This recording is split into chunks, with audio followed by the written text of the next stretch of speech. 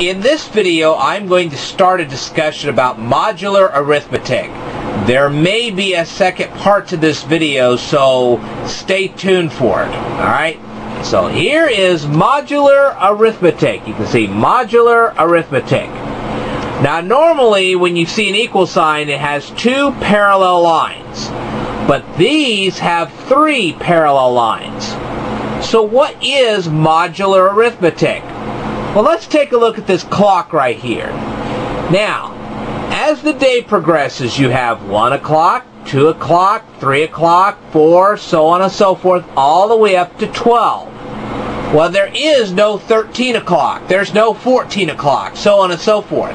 The cycle starts at 12. So once you get past the number 12, you're back to 1 o'clock again, 2 o'clock, so on and so forth. You can have a 1 o'clock in the morning and you can have a 1 o'clock in the afternoon. You can have a 2 o'clock in the morning and a 2 o'clock in the afternoon. 2 o'clock in the afternoon is very pleasant.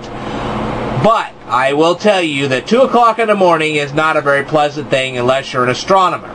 Okay?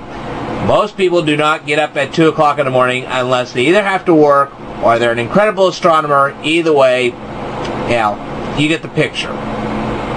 Alright. Because of this, they invented modular arithmetic. Alright? So it's basically a remainder past a cycle. Alright? And I will show you yet another cycle. This is from computer terminology. In the old days, they used to have 1 gig hard drives. Then it was 2. Then it was 4. Then it was 8. Then it was 16. So on and so forth until it hit 1024. Once the hard drives hit 1024, they weren't labeled 1024 gigs anymore. They were labeled 1 terabyte. So when it gets to 1024 in a cycle, it goes right back to 1. Okay? Now, in order to illustrate this more clearly, I've written down a modular arithmetic formula. As you can see, 39 is modularly equal to 3. Okay? And it says mod 12 on the side here. Now what does that mean? Okay. 36 divided by 12 is 3. Alright, but that's not what this 3 is. Alright?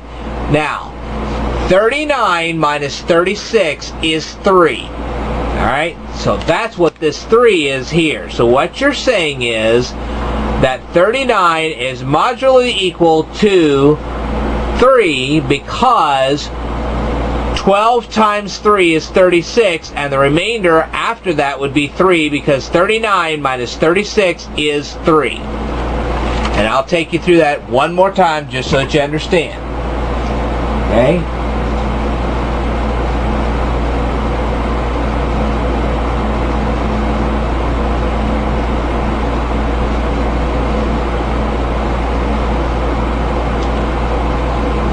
Alright, let's do this one more time here.